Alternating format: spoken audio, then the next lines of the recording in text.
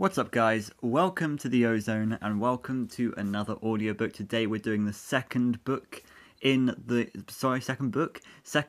story in the Puppet Carver called Jump for Tickets. And I've heard a lot about this one being a pretty good one, I'd say. I really can't wait to read this one because just the title alone, Jump for Tickets, sounds horrifying to me, because I know it's going to be one of those creepy like arcade games or something, and it's going to punish you for being wrong or something. I don't know.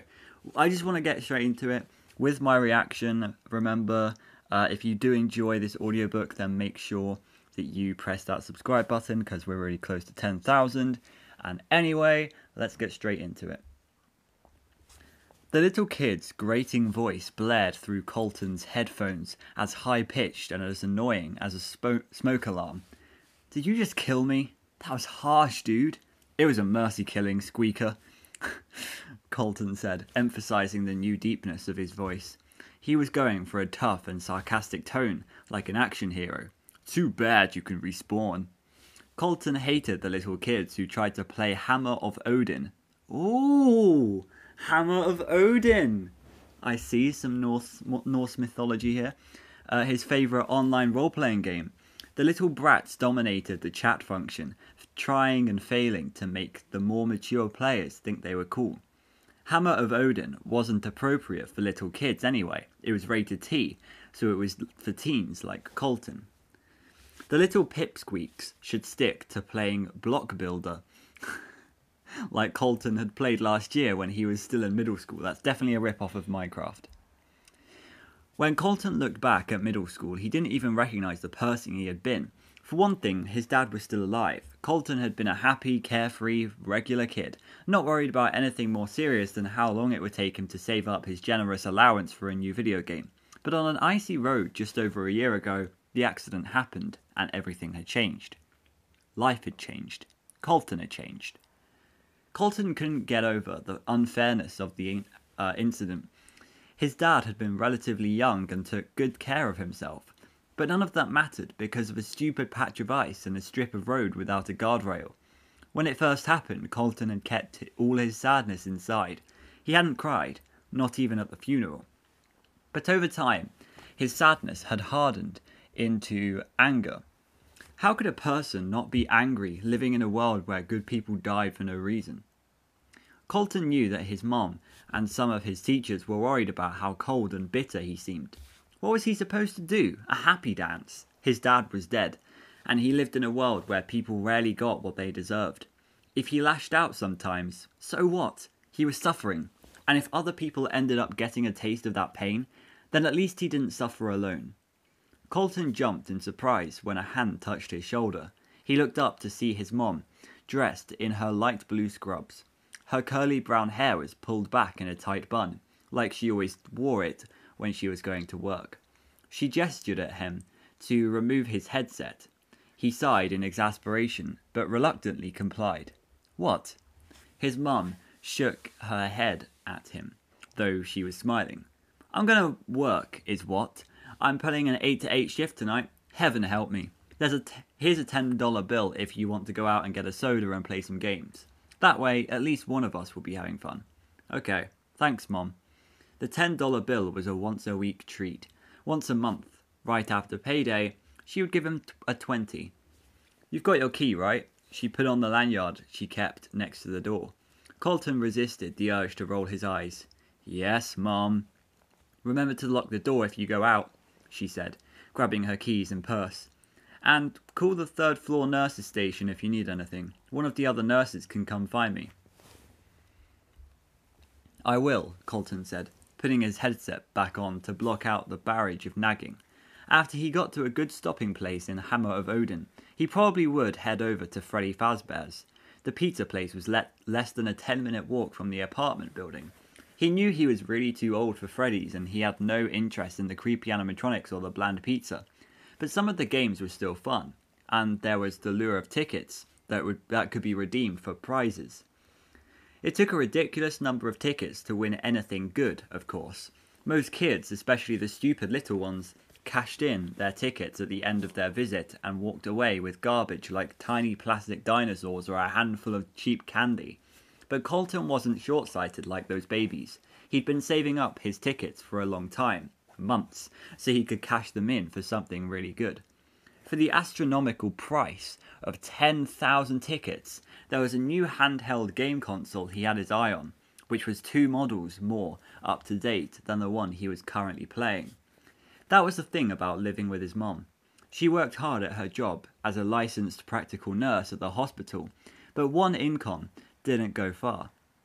With his dad gone, Colton and his mum had learned to settle for less, living in a small apartment instead of a house, buying store-brand groceries instead of the brand-name stuff, playing older games on older equipment, while Colton's friends seemed to buy new games and consoles as casually as if they were bottles of soda. He wasn't a poor kid, exactly. They had a roof over their heads and clothes to wear and plenty to eat, but there was no money for what his mum always called luxuries.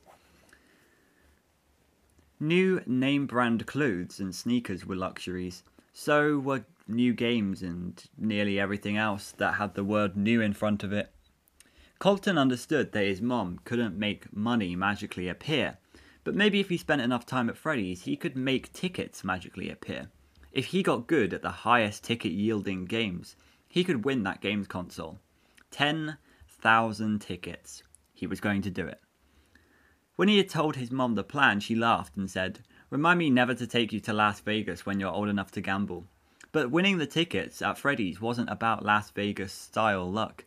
It was about skill, using your abilities to make the system work in your favour. Colton knew he had the skills.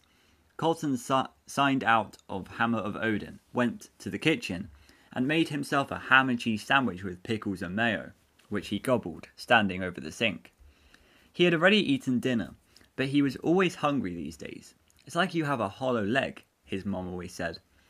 He grabbed his jacket and shoved the $10 bill in his pocket. Time to win some tickets.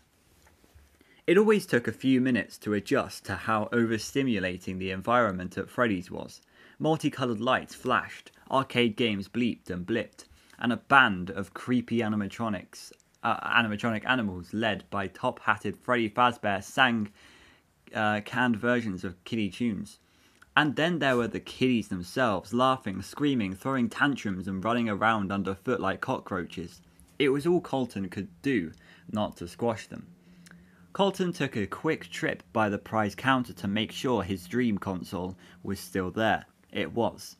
There was still hope. He backtracked to the counter where tokens were sold. He laid down his 10 and told the cashier, $10 in tokens, please. He wasn't going to waste any of his limited funds on a soda. No reason for spending $1.99. That wouldn't move him any closer to his goal.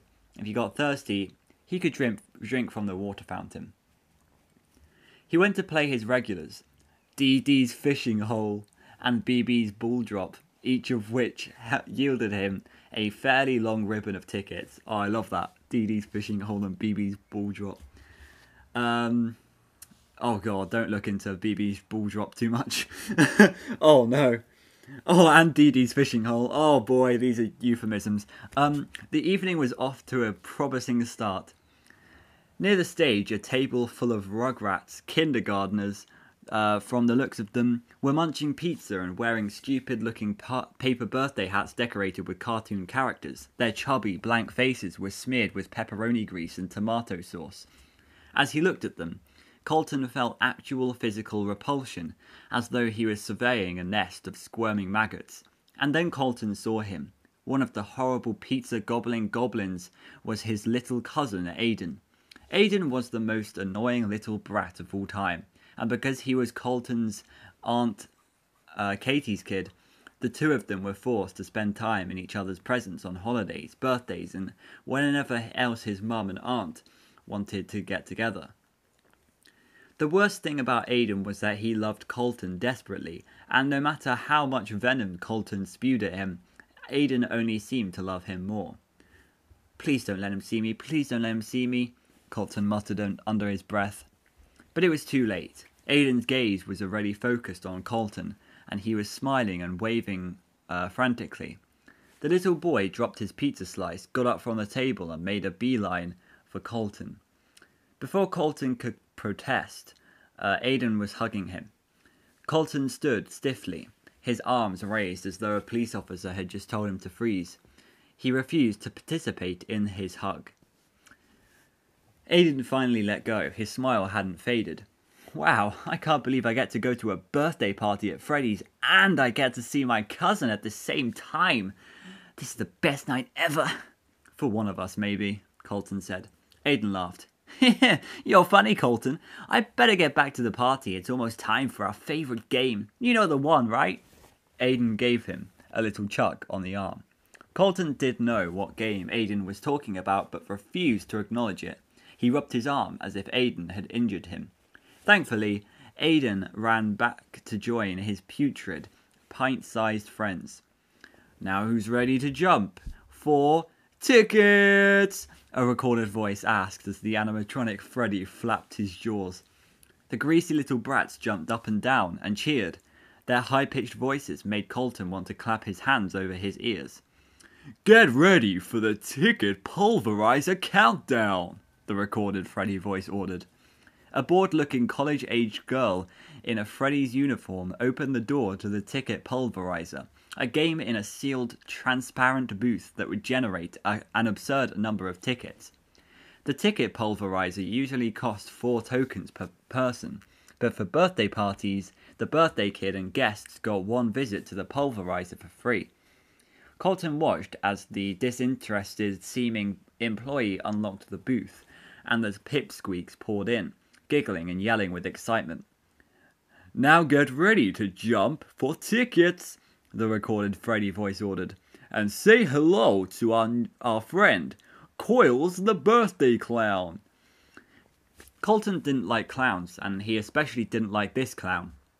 Coils the birthday clown animatronic had wonky eyes, one that seemed to look straight ahead while the other veered down and to the right, and a weird open-jawed grin that reminded Colton of those carnival games where you shoot water in the clown's mouth. Is this the lemonade clown? and the other one, the fruit juice one? No, it's not fruit juice. It's something else. I don't remember. Its lanky body was lanky. Oh, okay. Its lanky body was dressed in a lemon and lime coloured striped costume that was decorated with little jingly bells, which Colton guessed was so you could hear the clown before you saw it. It reminded him of the old story about the mice who want to hang a bell on a cat to use as an early warning system.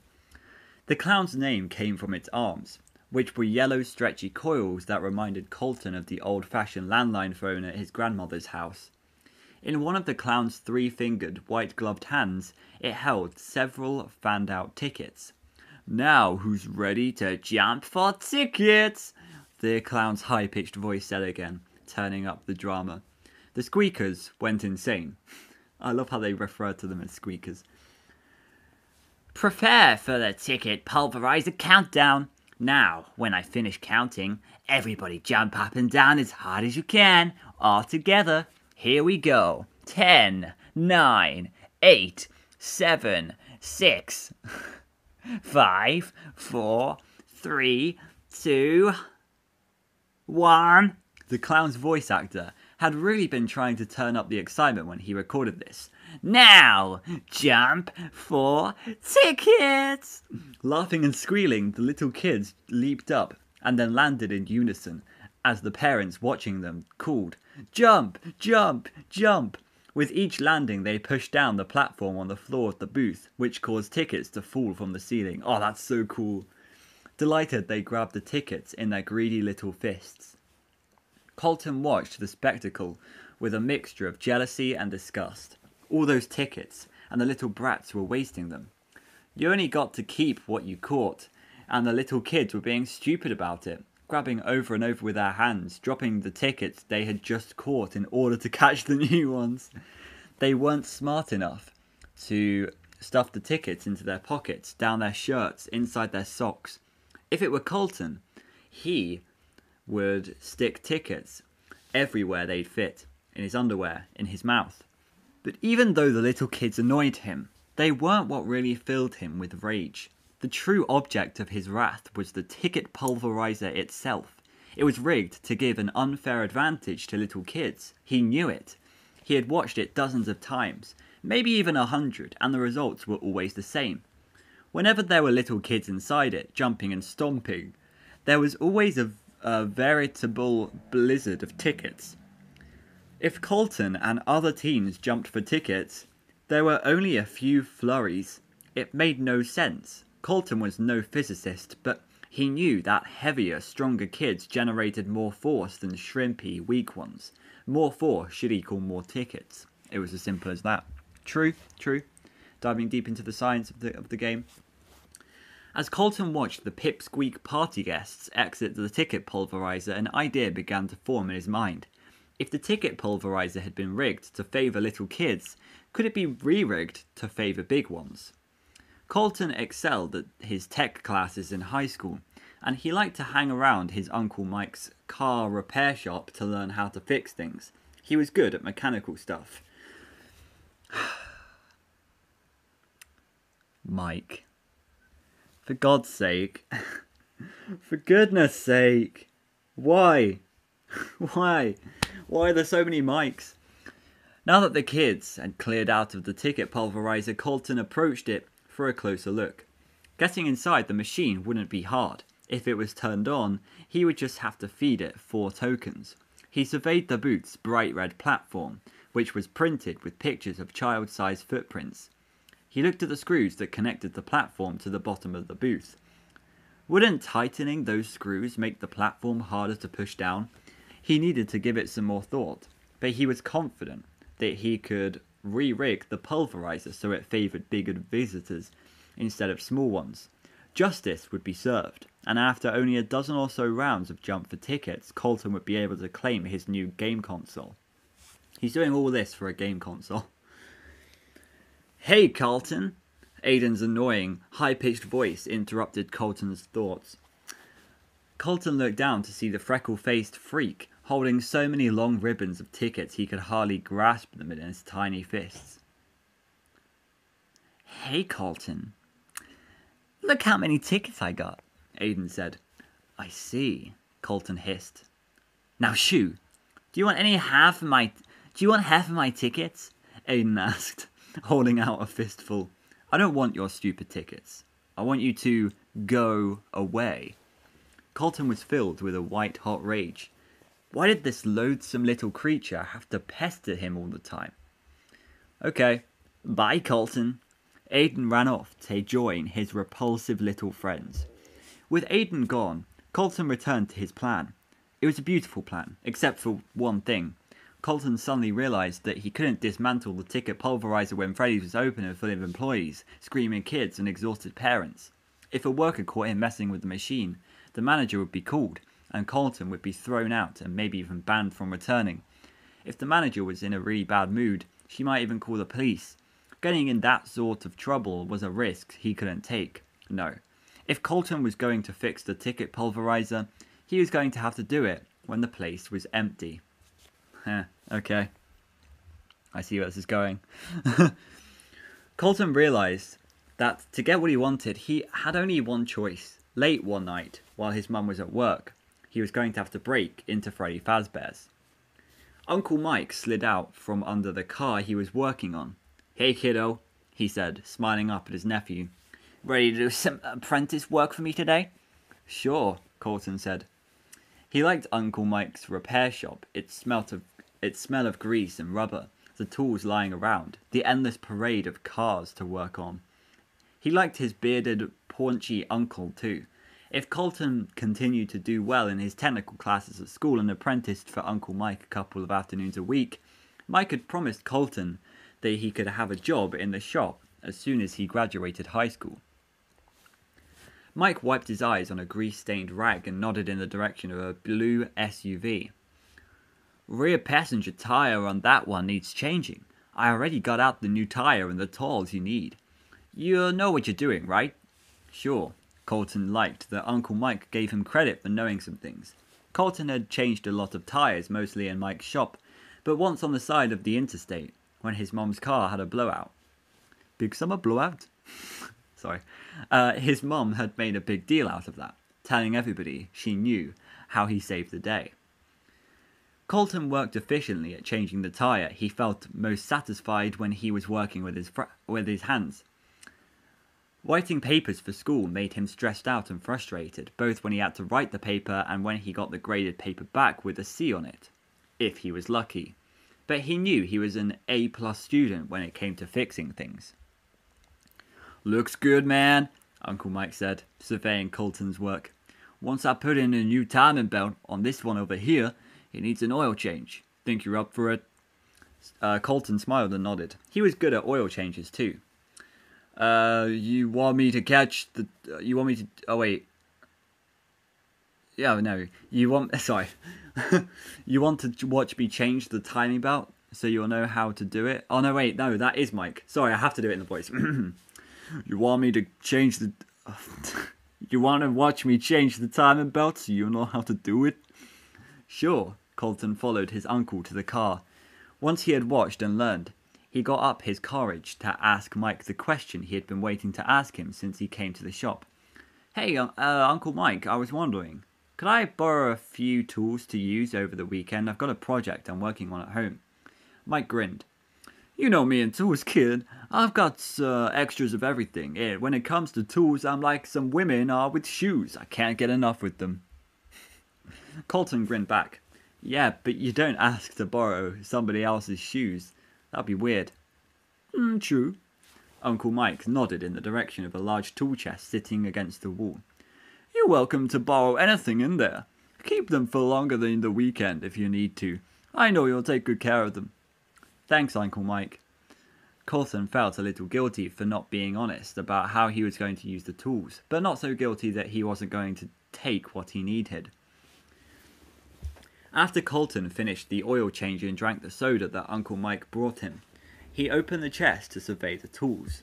What tools would he need to get access to the inner workings of the ticket pulverizer? There might be screws he would need to remove, so he grabbed a couple of different kinds of screwdrivers. A wrench seemed like it might be helpful, and maybe a crossbar in case he needed to pry up the platform on the machine's floor. He needed to keep his toolkit pretty light, though. If he was going to be sneaking into the place, he couldn't be slowed down by carrying a lot of heavy equipment. He needed to be swift and stealthy, like a ninja. Colton imagined himself dressed in black, moving smoothly and silently, breaking into Freddy's under the cover of night, like a character in a movie. A little shiver of excitement ran through him. Tools in hand, Colton left through the front office, where Uncle Mike was settling up with a customer. "Thanks for letting me use your stuff, Uncle Mike." "No problem," Uncle Mike said. He slipped Colton a $10 bill from the cash register. Colton's apprenticeship wasn't a paid position, but it wasn't rare for Mike to hand him a little bit of cash. "This is for doing a good job lending me a hand today, and hey, if you need any help with that project, just let me know." Colton smiled at the thought of asking Uncle Mike to help him break into Freddy Fazbear's to fix the ticket pulverizer. "Thanks, but I'd better handle this one on my own." Colton had decided that Saturday night, the next time his mom worked a 8 to 8 shift, would be perfect for the heist, as he had come to call it. But now it was Saturday afternoon, and he had just hit a major stumbling block. Colton had gotten the right tools from Uncle Mike, and after lots of sketching and planning, he was pretty sure he knew what he needed to re-rig the ticket pulverizer. But there was one obstacle he hadn't thought through. He didn't know how to sneak into the building. Sure, he had pictured himself in a black shirt and black pants and stocking cap, creeping around like a cat on the prowl. He had even pictured himself dodging lasers from the security system like he had seen in a movie once. But he didn't know how to get past the locked doors of Freddy Fazbear's. If he tried to pick the lock, surely an alarm would sound. If he tried to break the glass, an alarm would also sound and he could get busted for vandalism. Colton wanted to get into Freddy's to right a wrong, not to cause trouble, and he certainly didn't want to do anything to land himself in the juvenile detention center. Colton was playing Hammer of Odin and trying to relax so he could think clearly. His character was low on strength and weapons at the moment, but when a potential enemy became visible, Colton moved his character into a cave so he could hide from anger. That's when a light switch turned on in Colton's brain. He wouldn't try to break into Freddy's after it closed. He would hang out at Freddy's when it was open, like he did on a lot of Saturday nights. But when it got close to closing time, he wouldn't leave. He would hide. He would stay hidden until the employees had cleaned up the place and shut it down. And then he would come out and repair the ticket pulverizer. Seems logical. By dinner time, Colton was filled with nervous excitement. He sat across from his mum at the table, not making eye contact with her and toying with his food. The fluttering in his stomach seemed to be coming from something much stronger than butterflies. "You're not eating much," Mum noted, looking over at his plate. "Spaghetti and meatballs is usually your favourite. I even made extra thinking you'd at least go back for seconds and maybe thirds." "Yeah, I know," Colton said, rolling a meatball across his plate with a fork. "The spaghetti's great. I just don't have much of an appetite." His mom knitted her brow in concern. "Well, that's certainly not like you. You're not coming down with something, are you? There's a nasty stomach bug going around. People have been coming into the ER with it all week." COVID. "It's easy to get dehydrated when you can't keep anything down." "I don't know," Colton said. "I guess I do feel a little tired." Colton wasn't tired at all, but it struck him that being sick might be a useful alibi. He yawned and stretched in what he hoped was a convincing display of fatigue. His mum said. "Well, if you don't feel any better, maybe you shouldn't go to Freddy's tonight. Being in a closed space with all those germy little kids certainly won't do your immune system or anyone else's any favours."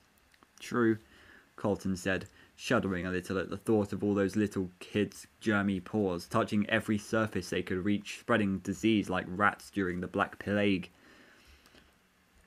"If I don't feel better later, I'll stay home," he said, even though in his mind he was already at Freddy's dismantling the ticket pulverizer. "Good," Mum said, twirling spaghetti on her fork. "And if there's any kind of emergency, like if you're to get sick to stay alone, call me at 3rd floor nurse's station." "I will, Mum. Thanks." Once his mum left for work, Colton changed into black cargo pants, which were perfect since they were dark coloured, but he could also hold all his tools. The only problem was the tools were so heavy, once they were in his pockets, his pants immediately fell down. This, he decided, was probably not the best way to avoid calling attention to himself. He grabbed a belt from his closet and secured it tightly around his waist. He tucked his phone into his back right pocket and put the $10 bill Uncle Mike had slipped him for helping in one of his many other pockets. He felt afraid but also excited, like when he was about to go on a roller coaster. One thought that especially gave him pleasure was the idea of getting tons and tons of tickets while Aiden and his annoying little friends got none. Aiden's disappointment would only add to Colton's joy. Why did the kid have to be so happy all the time? Even when Aiden was a baby, he had been all smileys. Babies were supposed to cry. Crying was normal. It would be great to see his stupid cousin shed some tears for once, just like it would be great for Colton to come out a winner for once in his life. He locked the door behind him and started the walk to Freddy's. Freddy's was the usual riot of lights, sounds and scurrying squeakers. It was 2 hours until closing time. Just act casual, Colton told himself. The best plan, he decided, was to lie low, play games, and try not to interact with the Freddy's employees. The more he could blend in, the better. He played the ball drop and the coin pusher a few times, rolled up the tickets he won into tight spools, and stuffed them into his cargo pants. As the clock crawled nearer to closing, he camped in the skee ball section. For some reason, perhaps because wooden balls in the hands of toddlers was a safety hazard, the little kids tended to be kept away from the skee ball area.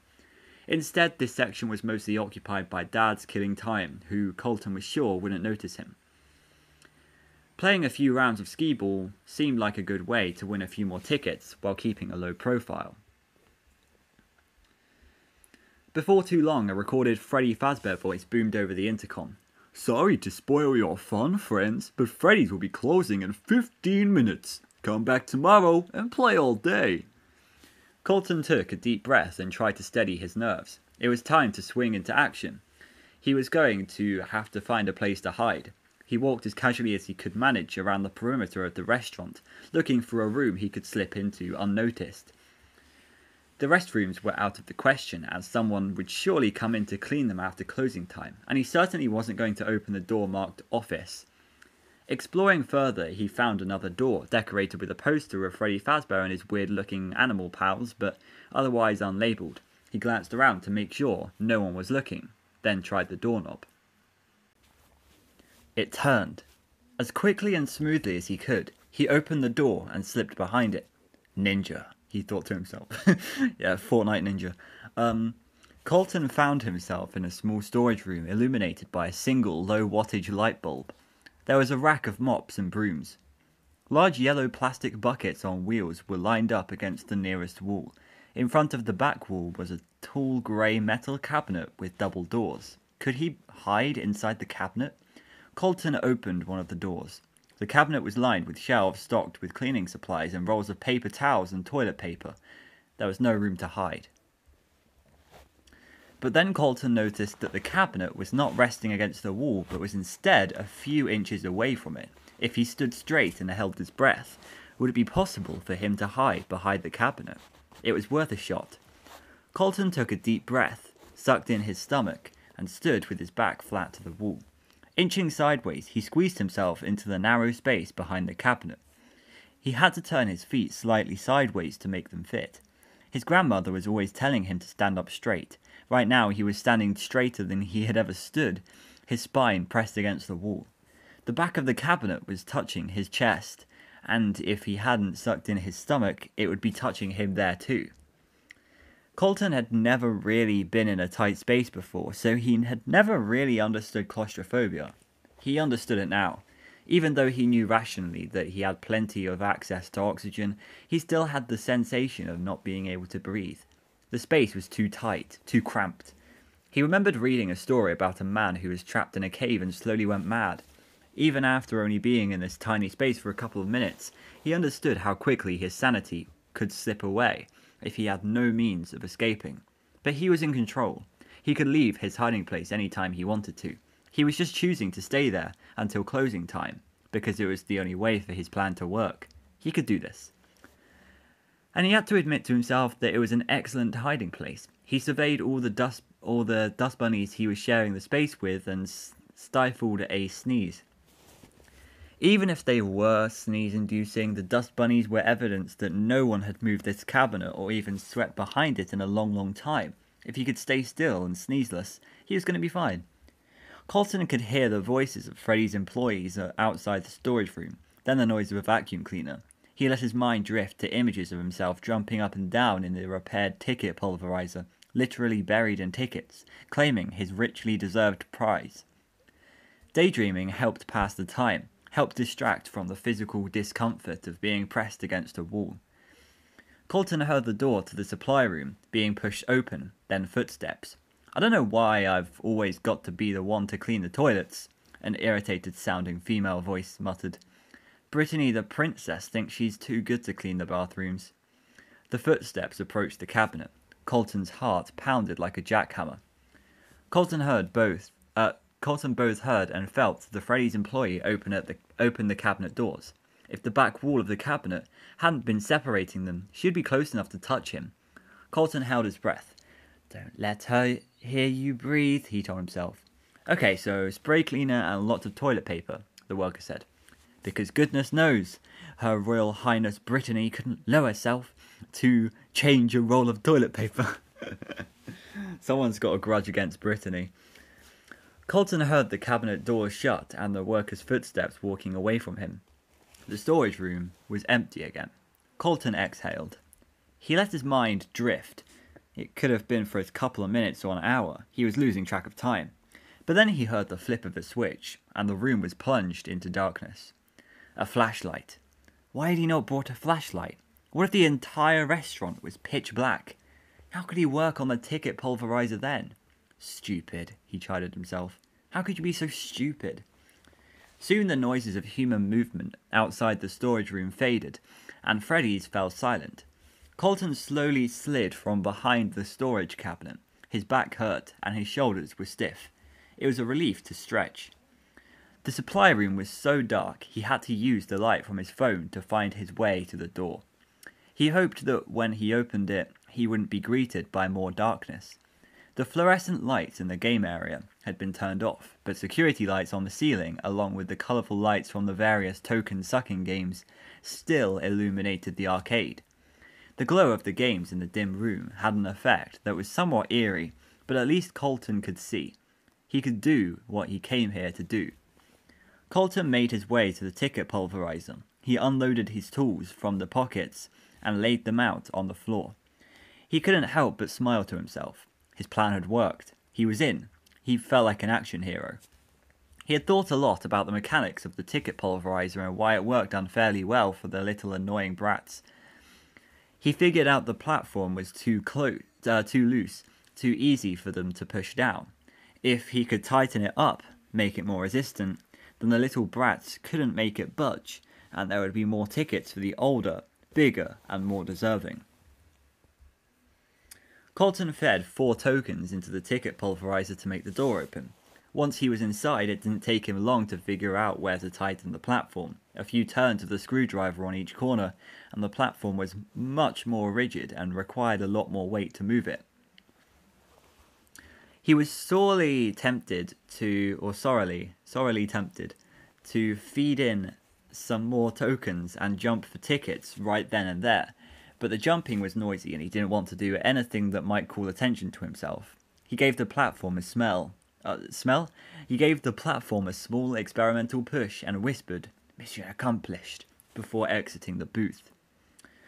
But as he stood in the middle of the empty arcade, the reality of his situation dawned on him. His mission wasn't totally accomplished. He still needed to get out of Freddy's. He had spent so much time planning out how to get into Freddy's and work on the pulverizer that he had forgotten to plan how to get out. He had no exit strategy. Colton looked around at the doors marked exit. He was sure each of them was equipped with a security alarm. He scanned the room frantically. Maybe there was a back door he could use, maybe in the kitchen. He walked through a dim hallway and pushed open the door to the kitchen. It was pitch black, so he held up his phone to light his way past the huge ovens and cooktops. Around the corner, he saw a door and felt a rush of relief. But when he looked up, he saw the security alarm. Colton's breath was short and ragged. He couldn't just stay here until Freddy's opened up again at 11 o'clock the next morning and say, "Oops, guys, I guess I got locked in." Plus, if his mom got home from work in the morning and he wasn't there, she would panic. "Think," Colton told himself. "There has to be a way out." Colton thought back over all his visits to Freddy's. He had been coming to Freddy's since he was a loathsome little squeaker himself, so he knew the place well. He thought about the layout of the building. Finally, an image popped into his head. The restroom. Wasn't there a window in the men's restroom? The restroom was as dark as the kitchen. Colton held up his phone for enough light to make out the shapes of the sinks and stools, and yes! The window! It was a small window, too high up to access easily, but he could get to it if he stood on one of the chairs from the dining area. He'd have to leave the chair behind in the bathroom, which wasn't ideal, but it was better than spending the whole night at Freddy's. He went back to the dining area, retrieved a chair, and carried it to the restroom. He set it under the window and climbed onto it. He was worried that the window wouldn't open, but it pushed up easily and no alarm sounded. Grunting with effort, he pulled himself through the opening and plummeted to the ground, landing on his hands and knees with an oof. Oof. Oof. Some of Uncle Mike's tools fell from his pockets. He was a little shaken, but he was okay. Now all he had to do was gather up the tools and walk home like everything was normal. When his mom got home from her Saturday night shift, she'd find him in bed like nothing had happened. And tomorrow afternoon, he'd go back to Freddy's, where he'd be the king of the ticket pulverizer. Colton had only $5 to take with him to Freddy's, but he figured that would be enough. $5 equaled 5 turns inside the ticket pulverizer, and by that time, he'd be rolling in tickets. Once he got there, he didn't bother with the ball drop or the coin pusher. He made a beeline to the ticket pulverizer just in time to see a group of 3 little kids go inside, shrieking and giggling. He smiled to himself. This should be entertaining. Stupid squeakers don't suspect a thing. He watched the little kids gleefully jump up and down. Tickets poured down like water flowing from a faucet. How could that be? After the way he'd fixed it, their weight shouldn't have been enough to trigger such an outpouring of tickets. Colton seethed with rage. Maybe, though, he'd at least fix things so he would get a lot of tickets too. Maybe he had just turned the pulverizer into a machine that heaped tickets on anyone who went inside. As long as he got his fair share, he guessed that was okay. The little kids came out holding fat ribbons of tickets in their equally fat little fists. Colton elbowed his way past them. It was his turn. I'm assuming that he's going to get nothing. I'm assuming that's how this story is going. He put 4 tokens into the slot and stepped into the ticket pulverizer. His heart was beating fast in anticipation. He knew this was it. This time he was going to get what he deserved. The lights in the sign reading "Jump for Tickets" started flashing. Colton jumped. In his mind, he was a jackrabbit, a kangaroo, any animal he could think of with strong legs and big feet and mighty jumping power. He jumped and jumped, but only a trickle of tickets fell. I told you. How could that be after all the planning, all the hard work that went into this heist? It didn't make sense. The madder he got, the harder he jumped. Only a few tickets drifted listlessly onto the floor. When time was up, he was so furious that he stomped out of the machine and left the tickets where they were. There weren't enough of them to do him any good anyway. On the walk home, his anger turned into dejection. Why did life have to be so unfair? Why did some people have so much while people like Colton and his mum had so little? It was just luck, wasn't it? Some people had good luck, some people had bad luck. It was pretty obvious what kind of luck he had. But couldn't luck change? Surely there had to be some way to game the system. Back at the apartment, Colton's mum was humming to herself while she chopped onions. Tears were in her eyes from the smell, but she had the day off and seemed to be in a good mood. Colton sank into a kitchen chair. "Hey," his mum said. "I'm making sloppy joes. Have you ever thought about what a weird name that is for a sandwich? Like, was there actually a guy named Joe who looked really messy all the time? And then one day somebody said, 'Hey Joe, we're naming a sandwich after you.' And he was like, 'Wow, that's great.' But then it turned out they were calling them sloppy joes. And he was like, 'Oh, wait, you're calling them what?' Colton usually laughed at his mum's weird flights of fancy, but today he couldn't find the energy to respond. "What's the matter, Colt? Not even a smile?" His mum tapped him with a spatula. "You usually think my tangents are funny." Corey shrugged. "Corey? What? Who the hell is Corey?" "Who is Corey?"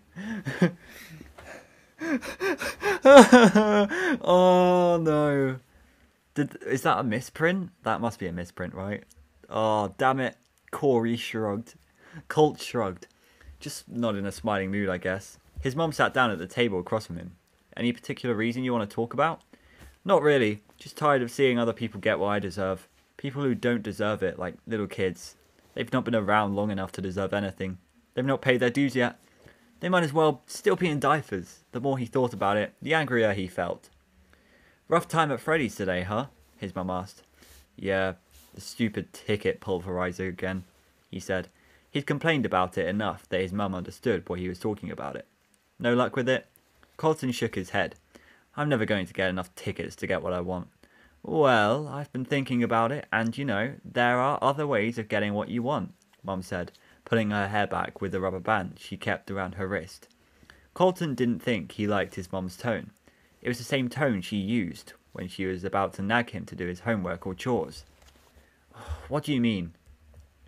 "Well," his mum said, "I had a part-time job when I was your age. I worked at the Swirly Cone after school and on weekends making cones and shakes and Sundays. It didn't pay much, but the money adds up when you don't have any other expenses." Colton couldn't help but feel offended. "Are you telling me I have to get a job? I already help Uncle Mike out 2 days a week. I'm not telling you that you have to.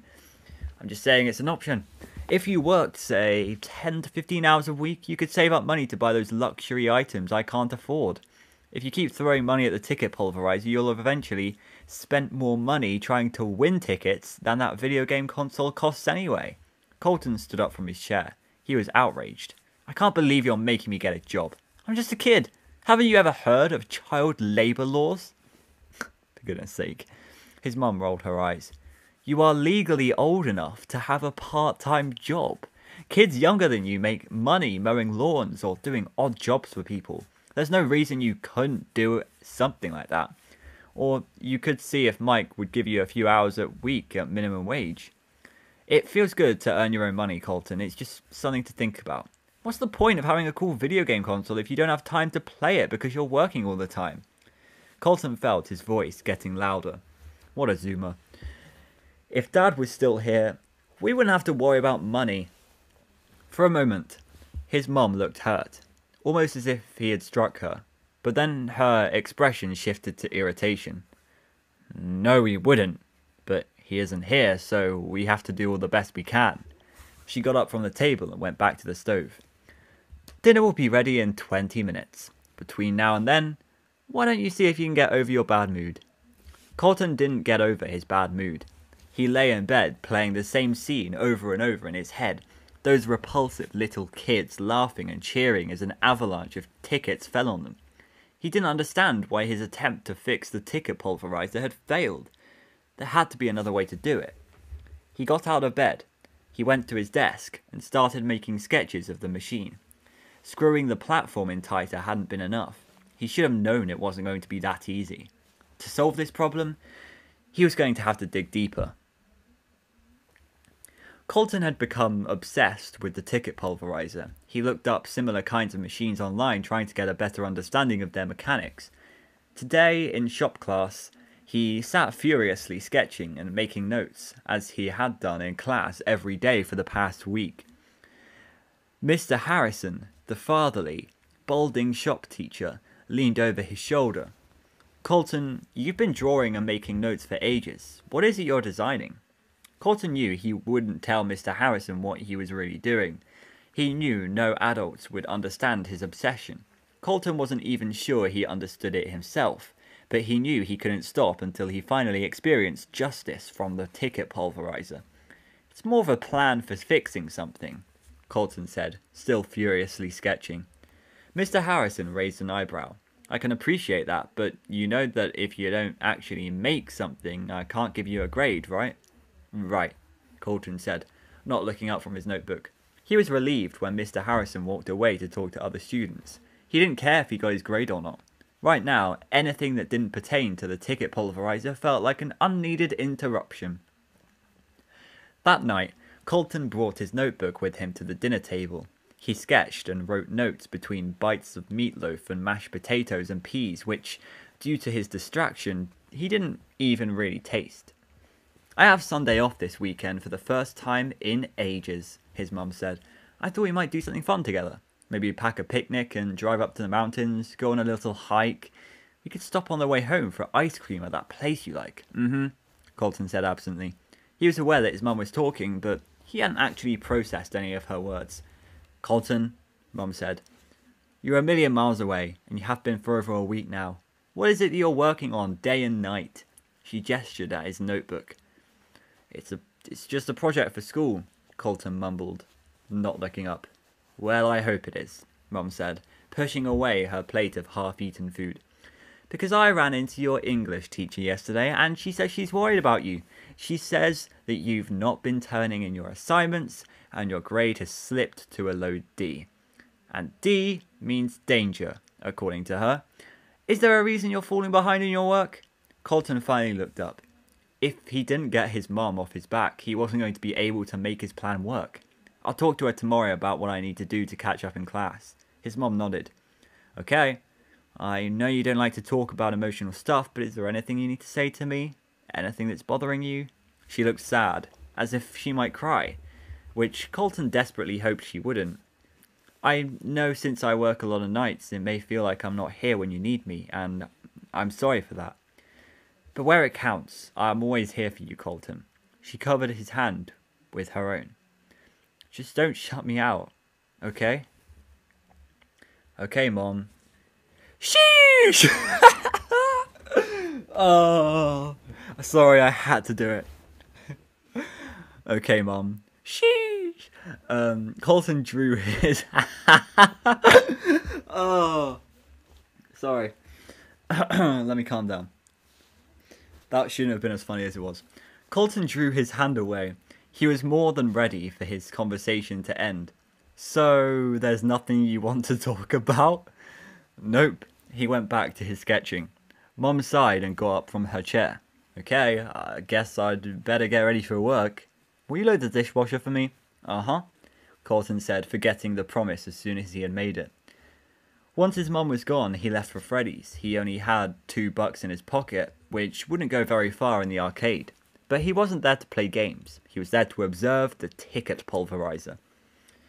Colton stood a few steps away from the machine that consumed his every waking hour. He looked at it as an enemy to be defeated, like in one of those Greek myths he had read in middle school. He was the hero, and it was the monster. And the clown, the horrible gape-jawed clown, was like a dragon standing guard that he had to defeat before his big battle with the boss monster. He watched as group after group of loathsome little kids trooped into the machine and jumped up and down and stamped their tiny little feet while the tickets poured out.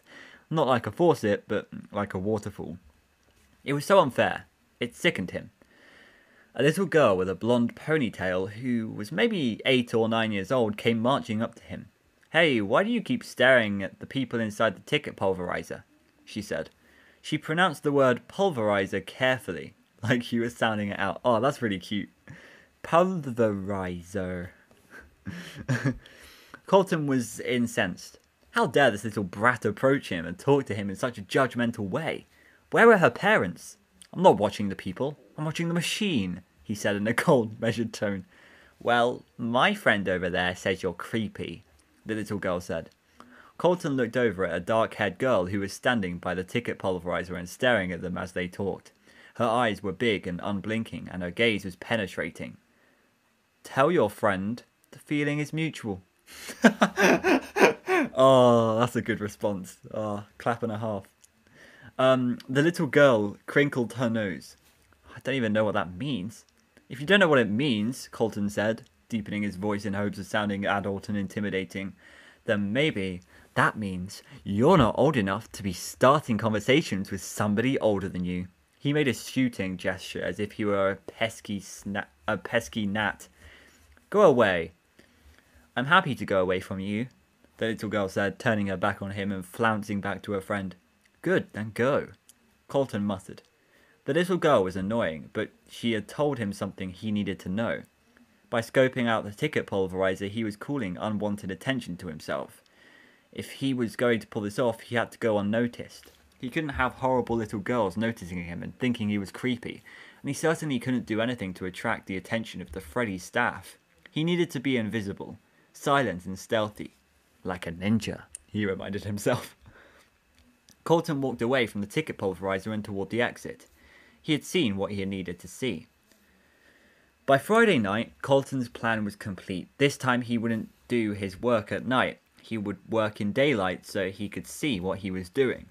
He would set his alarm for 6 a.m. and would sneak into Freddy's before it opened. He figured if he had successfully used the restroom window to sneak out, he could also use it to sneak in.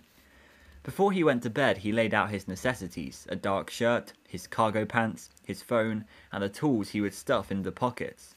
And this time, even though it was day, he was taking a flashlight. If he was going to go deep inside the dark innards of the ticket pulverizer, he needed to be able to see what he was doing. Colton laid in bed, wide awake, running through the heist over and over in his mind. The one thing that was worrying him was the bathroom window. He had used a chair for the boost, he needed to get out of it, but how was he going to get into it? He couldn't exactly take a step without it with him and prop it against the building without practically announcing, "Don't mind me folks, I'm just doing some breaking and entering here." He would just have to improvise. He'd get through the window somehow. Finally, excitement gave way to exhaustion, and Colton fell asleep. In his dreams, he jumped up and down on the pulverizer's platform, and tickets cascaded over him until they were waist high, then shoulder high in them. He was literally swimming in tickets. People watching him cheered. He had never felt so much joy. When the alarm went off, his eyes flew open. This was it. Today was the day he was going to make it work. He took off his pajamas and put on a dark shirt and cargo pants. He loaded the tools in his pockets and tightened his belt as an added precaution. He stopped in the kitchen and wolfed down a banana and chugged a glass of orange juice. He was ready. The streets were largely deserted at 6:30 a.m., which was another reason Colton congratulated himself on the brilliance of his plan. No witnesses. Once he Once he reached the Freddy's building, he walked around the side and found the bathroom window. If he stood on tiptoe, he could just reach the windowsill with his fingertips. He groaned in disappointment. There was no way he had the upper body strength to pull himself up. He was going to have to find something to climb on. He walked further around the building. Next to the back door was a lidded garbage can on wheels. Perfect, Colton thought. The handle of the garbage can was sticky with something Colton didn't want to think about, but he hung onto it anyway and rolled the can onto the side of the building. The wheels made a little more noise than he would have liked, but there didn't seem to be anyone around to hear it. He positioned the garbage can right under the window and awkwardly climbed on top of it. The can's plastic lid warped under his weight, and the wheels made him feel unsteady. But he pushed up the window, grabbed the sill, and started dragging himself through, head first. Soon he was awkwardly hanging with his hands in the sink and his feet still sticking out the window. Not sure what else to do, he pushed his feet off the windowsill and flipped forward, hitting the floor hard on his backside. It didn't tickle, and the wind was knocked out of him, but he wasn't injured. And most important, he was in. He pulled himself clumsily to his feet and waited for a minute for his breathing to return to normal. How was it that in the movies people could jump from a great height, land hard, and then hop right up and keep on running? Because it's a movie. When Colton swung open the bathroom door, the clown animatronic was standing in the hallway, almost as if it had been waiting for him. Colton jumped backward, his heart beating fast. "Yeesh!" he said, looking at the thing's horrible, gape-mouthed grin. "Shouldn't somebody put you away at night?" He squeezed past the clown, fearful that it might grab him. But it just stood there like the inanimate object it was. Still, when Colton walked down the hallway, it was hard not to look back to see if the clown was following him. Colton didn't think he'd ever get used to this silent version of Freddy's. No screaming rugrats, no bleeping games, no pre-recorded songs and chatter from Freddy's animatronic band. It was quieter than the library. Then Colton heard a faint jingling. Or at least he thought he did. It was the soft, tingly noise that the bells on the birthday clown's costume would make. Was the clown following him? Colton had to laugh at himself. Of course the clown wasn't following him. It was a machine, a thing. It was no more capable of stalking somebody than a vacuum cleaner. He heard the jingling again, closer this time. He ducked behind BB's ball drop and listened for the bells. He heard nothing. When he stepped out from behind the machine, he saw the clown. It was at the end of the row of games with the back turned to him. Colton hurried as quietly as he could in the opposite direction. Jingle, jingle. The clown was on the move again. Colton squatted down beside Dee Dee's fishing game. His heart was pounding in his chest. He held his breath as the clown shambled past him, bells tinkling. "It's not looking good for you," Colton told himself. "Stop acting like a stupid squeaker. You can't get all spooked by a dumb fake clown and lose the opportunity that's right there for the taking. You know why you came here." He made his way to the ticket pulverizer. When he got there, the clown was standing in front of the machine, as if it were guarding it. But when Colton waved his hands in front of the clown's eyes, it didn't react at all. One eye looked ahead and one looked down and off to the right. Like always. And of course, they weren't really looking anyway. Colton told himself. The clown's eyes were as unseeing as the button eyes on Colton's childhood teddy bear. He couldn't let the creepy clown distract him from his mission. Colton stared at the ticket pulverizer. Its lights flashed and glowed. It felt like an enemy issuing a challenge. But soon, Colton thought, he would tame the ticket pulverizer, and it would be a faithful friend, giving him the rewards he so richly deserved. He walked around the machine, surveying its base. On one side, he spotted what looked like the larger version of a battery compartment cover on the TV remote control. If he could get that cover open, he might be able to squeeze into the base of the machine to tinker with its workings. Colton dug through his pockets to find the tools he needed. He set out his phone, a screwdriver, and a flashlight. Colton felt a hand on his shoulder, but it wasn't a normal human hand. He looked down to see a large, three-fingered white glove connected to telltale yellow coils. "Get off me!" he yelled. He slapped the hand away, then whirled around and shoved the clown as hard as he could in its midsection. It hurtled backward, crashed into an arcade cabinet, and fell onto its side. Colton was amazed how lightweight the clown was and how far he had been able to push it. Seeing it lying there on the floor, it looked like a broken toy, certainly not anything to be scared of. He got down on his knees and pulled on the cover. It flipped open easily. Clearly, it was a hatch that allowed access to the pulverizer's innards. The opening was small, no bigger than the bathroom window Colton had used to break into Freddy's. Colton dropped his screwdriver inside the door, and then, turning on its flashlight, he crawled into the machine. The space inside was cramped. There was no room to sit up. He could only lie down with his legs bent sideways in an uncomfortable position, with the bottom of the machine's platform touching the length of his body. Shining his flashlight around, he was relieved to see that the mechanical parts looked how he expected them to look. It was just going to be hard for him to do the work he needed to do from an awkward reclining position. Colton squinted at the inner workings of the ticket pulverizer. As he started to loosen a screw, he felt something tightly grip his ankles. He shined his flashlight to see a pair of white-gloved hands, one grasping each ankle. The yellow coil arms were stretched out long, but they contracted as they pulled his body toward the opening where he had entered the compartment. How could the clown weigh so little and yet be so strong? It had pulled his legs straight and was dragging him out of the machine. Once Colton's legs were outside, he wrenched his right one free and threw a bunch of wild, hard kicks that he felt connect with the clown's body. After one particularly forceful kick, the clown loosened its grip on its other leg, and Colton scrambled to get his full body back into the base of the pulverizer. Once he was inside, he closed the hatch he had entered through behind him. The clown's hands were huge, awkward things, and he hoped it would lack the motor skills needed. Wait, what? The clown's hands were large, awkward things, and he hoped it would lack the motor skills needed to pull the hatch back open. Besides, from the strength of his kicks, maybe he put the clown out of commission anyway. Now it was time for Colton to steady his hands and his nerves and do what he came here to do. Even with the flashlight, it took a few minutes for his eyes to adjust to the darkness. It was like being in a small, tight alcove in a cave. Memories of the claustrophobic closet in the back room of Freddy's momentarily rushed back to him. But when he shined his flashlight on the machinery, he smiled. He knew what he needed to do. It was going to be challenging because he needed both hands to do his work, but there was no place to set the flashlight, which he needed so he could see. Finally, he awkwardly secured the flashlight under his left armpit and angled the beam to hit the area he needed to work on. All his reading, planning, and obsessing had paid off. Even though he was working under less than ideal conditions, the process of fixing the pulverizer couldn't have gone more smoothly. At some point, he'd realized the trick. Flip these switches to tie the ticket release to the size of the bounces. Loosen these screws to give the platform even more bounce. The little kids would get more tickets, sure, but big kids like Colton would be flush with them. Colton smiled at his achievement. People didn't give him the credit he deserved, he thought.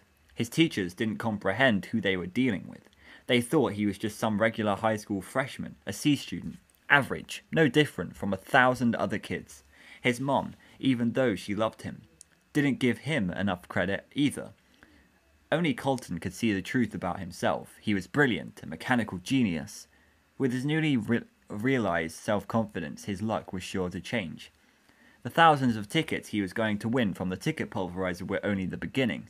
Colton smiled at his handiwork one last time, then reached over his head to push the small door open so he could climb out and make his exit. The door wouldn't budge. There has to be some kind of mistake, Colton thought. He pushed the door again, harder this time. It still refused to move. It was like it was locked from the outside. But how is that possible? No one was in Freddy's, and even if they were, why would they suspect someone was inside the ticket pulverizer? He shoved it again. It held fast. Colton shined his flashlight around the tiny space, trying to see if there might be another way to get out, a panel that could be removed or something. There was nothing.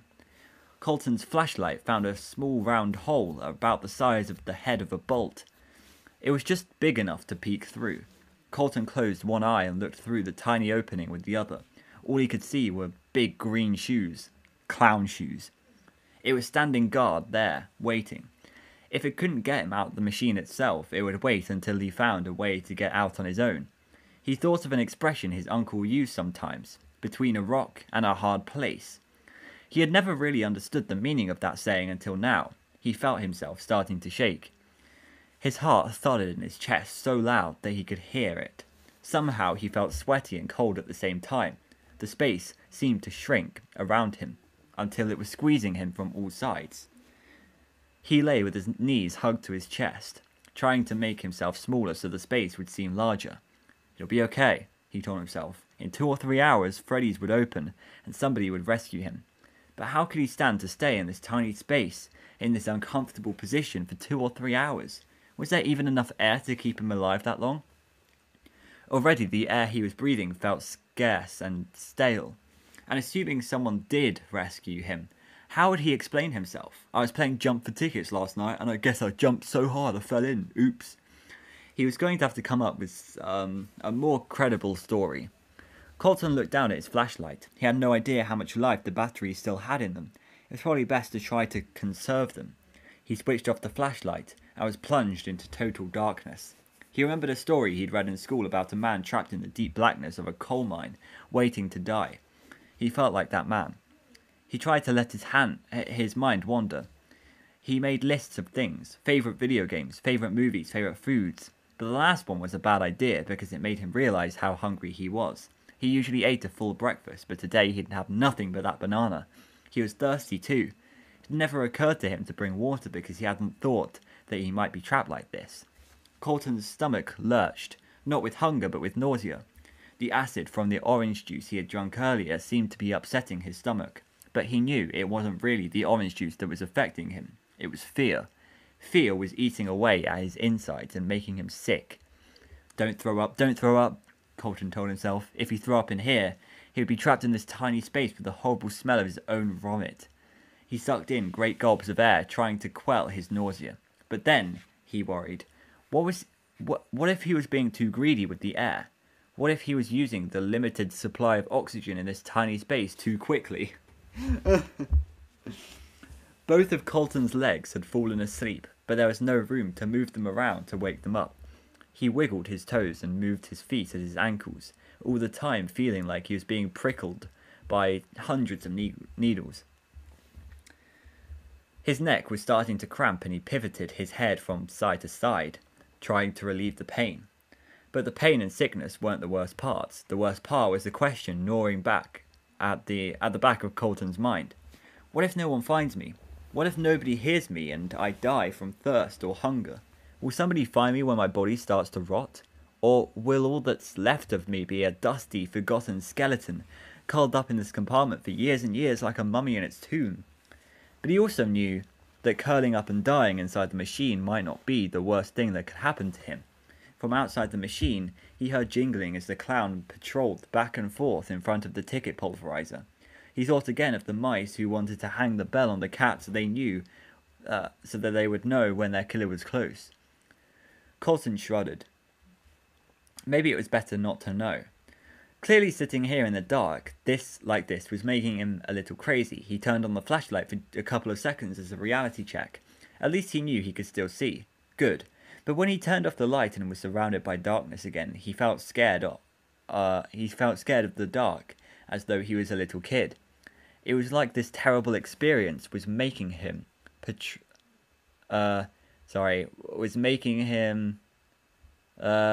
move backward in time, becoming the child he had once been. The child that he hated, like he hated all children. But wait, Colton remembered something. His phone. He had his phone. If all else failed, he could call his mom, confess to his crimes and get rescued. She was probably already home from a shift and wondering where he was. He reached into his back right pocket. It was empty. He tried the left back one, even though he knew he hadn't put it there. He patted down all his pockets frantically, and then a picture flashed in his mind. Him setting out the phone and his tools on the floor beside the machine, opening the machine's door and dropping into the tools. And dropping the tools inside, but not the phone. Colton said some words his mother didn't allow him to say. Then, as if on cue, he heard it. A faint ringing coming from just outside the machine. Oh my god. His ringtone. he was sure it was his mum calling to see if he was okay. You guys don't know this, obviously, but this is one of my worst nightmares. Getting a call on your phone, but not being able to access your phone and being in danger, if you know what I mean. Like, being able to hear your only source of hope, but not being able to like respond to it is like my worst nightmare. That's terrifying to me. Oh my god. Okay. Colton was not okay. He pushed on the door with his full strength. It was like trying to move a solid brick wall. He pushed on the platform just above him. It was useless. Colton peeked through the tiny hole in the ticket pulverizer's base. He saw his phone on the black and white tile floor, vibrating as it rang. And then a white-gloved, three-fingered hand reached down and picked it up. "No!" he screamed. "No, no, no!" He screamed till his throat was raw, knowing the whole time that it wouldn't make any difference. Time passed. How much? An hour? 5 minutes? Colton had no idea. In the dark, with nothing to do and nothing to see, time lost its meaning. Other things started to lose their meaning too. Colton started to find it hard to form words in his mind. He knew the physical sensations he was feeling, thirst, hunger, pain from his body being cramped into an unnatural position, the uncomfortable pressure of a full bladder, but he couldn't find the words for any of these things. He could only feel them and whimper softly and wait. He wasn't even sure anymore what he was waiting for. Scared, unable to use language or feed himself, in very real danger of wetting his pants, Colton was regressing to the helplessness of an infant. If he continued to go backward physically and emotionally, the next logical step would be to disappear into nothingness, to become one with the darkness. For a while it seemed as if it had happened, that Colton had simply ceased to exist. But then he heard it, and if he could hear, it must mean that he existed. It was the music, the bleeping and blipping of the games, the annoying voices of the animatronic characters. Colton remembered where he was and what his predicament was. But things were looking up. Noises meant people. If Freddy's was open for business, somebody was there to hear him. He started out by yelling for help, but quickly realized that his throat was too dry and his voice was too weak from disuse to make much noise. Instead, he banged on the platform with his fists. He hit the stupid thing over and over, but with no results. His knuckles ached, and would probably bruise. He figured no one was nearby and decided to conserve his energy. If he kept banging on the platform continuously, he would only exhaust himself. He would wait a little while until there were some customers, then try again. Like a cat washing its paws, Colton licked his knuckles, trying to soothe his pain with the moisture of his saliva, but his tongue was too dry from thirst to be of much use. At least now, the terrible darkness was no longer accompanied by silence. If he could hear noises, he knew he was alive. From the sound of little footsteps and high-pitched yelling and giggling, it was clear that Freddy's had now opened for business, and when Freddy's was full of overstimulated rugrats, it was the noisiest place on Earth. It was amazing how much Colton could hear from his tiny prison. He could pick out the sounds of different video games. He recognized sound effects that accompanied BB's ball drop and the annoying jingly tune that played when somebody put in a token to play Dee Dee's fishing hole. He could hear the canned music of Freddy Fazbear's band as they launched into the birthday song. He could hear some obnoxious child whining, "But why isn't it my happy birthday?" This was great. If people were in the pulverizer, even if they were stupid little kids, Colton could get them to notice them. They could tell an adult that they heard screaming under the platform and he would be saved. Colton breathed a sigh of relief. This ordeal would be over soon. He could feel them above him, jostling around and bumping into one another. The platform pressed down on him a little more from their weight. They were giggling and talking on one another in little kid gibberish. Colton suddenly became aware of how urgent his situation was. If the platform was already pressing down on him, more from the little kids just standing there, he had to get their attention before they started jumping. His repair to the machine would make the platform dip even lower into his crawl space. Colton banged on the bottom of the platform. "Hey!" he yelled as loudly as he could. "Oh no!" I know how this is going to end. All the children are going to jump up and down on the platform and he's going to get squashed. It's going to be a brutal death. Oh my god. It's going to be something like that. Hey! Oh my gosh, sorry. He yelled as loudly as he could with his dry, scratchy throat. Hey, I'm down here, help me, help! He was going to have to try harder if he was going to make himself heard over all the noises of the place, plus the noisiness of the kids themselves. He pounded on the bottom of the platform with his hammer. Help! He screamed. I'm trapped in here, help, help! Prepare for the ticket pulverizer countdown. Now when I finish counting, everybody jump up and down as hard as you can, all together. The clown's pre-recorded voice said. The children's screams of excitement drowned out Colton's screams for help. Here we go, the clown announced. 10, 9, 8, 7, 6, 5, 4, 3, 2, 1. Now jump for tickets! Overhead, Bella the birthday girl and her 6 friends jumped in unison, the sound like a stampede of a wild buffalo. The platform dropped, they laughed and cheered, and the tickets fell in like rain. But then something wasn't right. Bella had jumped in the ticket pulverizer lots of times. This time felt different. The platform wasn't dropping as low as usual. The flow of tickets had slowed to a trickle. It's slowing down, she yelled to her friend, Aiden. Jump harder, Aiden yelled back. Yes, Aiden. Bella jumped higher and landed with more force. The platform dropped. Some tickets sprinkled down, but it was a light shower, not the flood of tickets Bella wanted for her birthday. Let's all hold hands and jump together, Bella yelled. I don't want to hold hands, Aiden yelled back. Come on, it's my birthday, Bella said. Aiden shrugged and relented, and the 7 kids joined in a circle. 1, 2, 3, jump! Bella yelled. The kids leaped, then landed at the same time, forcing the platform down, then up, then down further. Jump! The platform dropped an inch. Jump! And another inch. Jump! And another. Bella and her friends laughed and let go of each other so they could grab the falling tickets. After the next jump, though, the platform didn't go any lower. The kids jumped again, but it stayed put. Bella looked out at her dad, who was outside the ticket pulverizer, cheering them on. It's not working, she yelled. Jump harder, sweetie, her dad called back. Oh my god! Jump, jump, jump. The kids all jumped with as much force as they possibly could.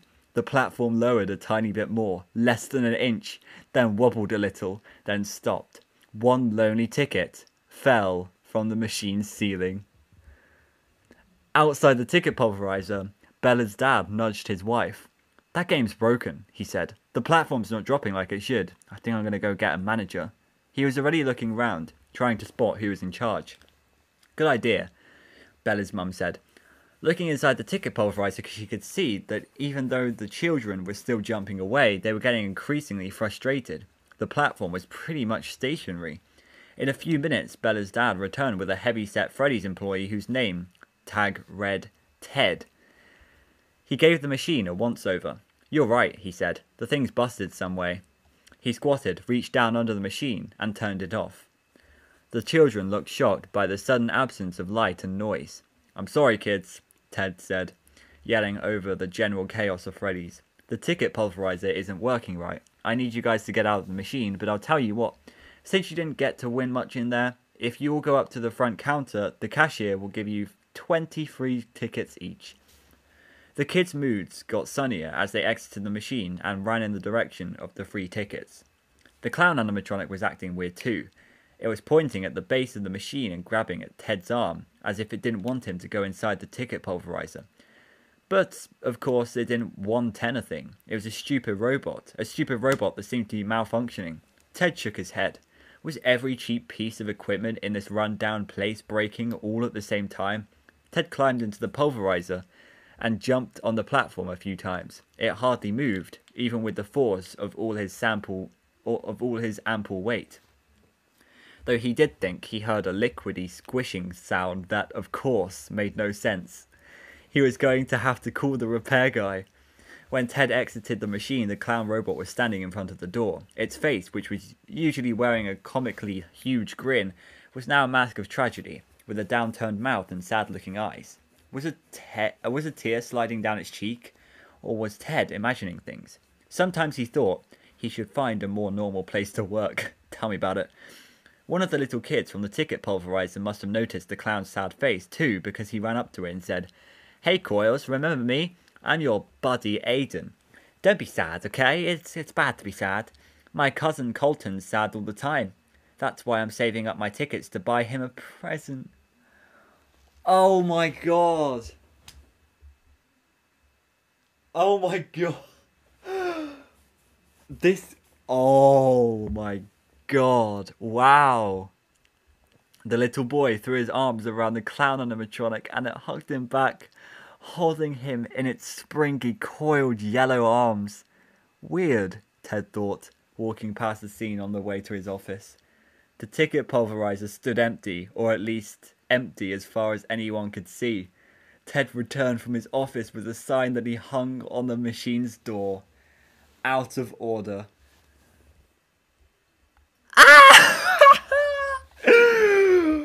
What? Oh my god. Okay. Okay, that was good. That was an insane ending. Oh my god. Okay, if you guys saw my video the other day about my predictions for this book, I was like, oh yeah, there's going to be an arcade game where they jump and then they get tickets, and I don't know what the real threat is going to be. Because, like, what's a threat in a game when you have to jump, you know? But that is, like, that's top-notch story making there.